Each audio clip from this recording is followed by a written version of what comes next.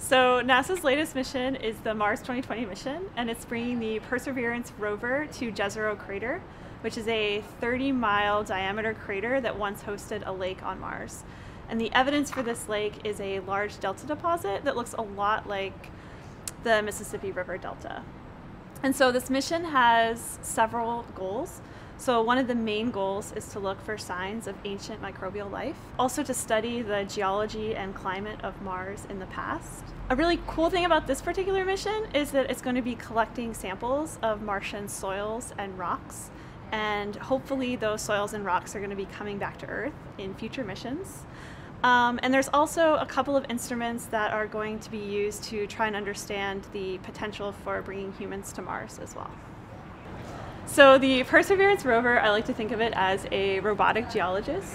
The rover itself is the size of a small compact car, and it carries several unique instruments. So it has a zoomable camera, a weather station, it has an instrument that can convert CO2 to oxygen, and it also has several instruments that are going to be used to look for signs of life.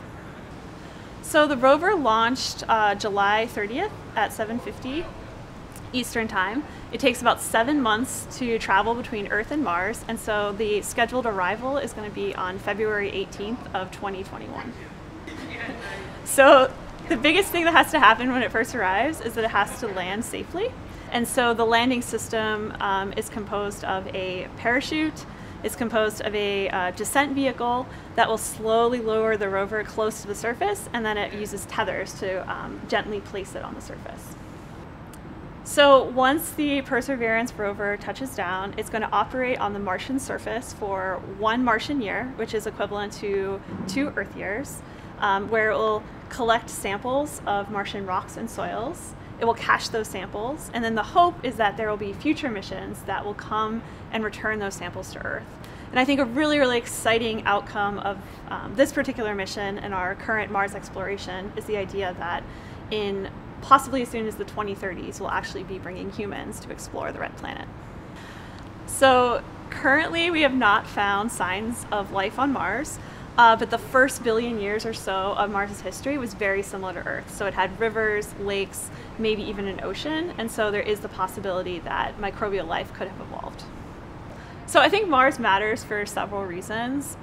One is this idea of the origin and evolution of life. So are we alone, and how did life evolve in our solar system? Mars is very similar to Earth. So it has a complex geology, it has climate, and it's experienced basically it's experienced climate change. And so it lets us explore how climate change has affected other planets and how that might affect the Earth. And then lastly, I think we're humans, we're explorers, and so it's exciting to go to these unknown places and learn more about ourselves and the world around us.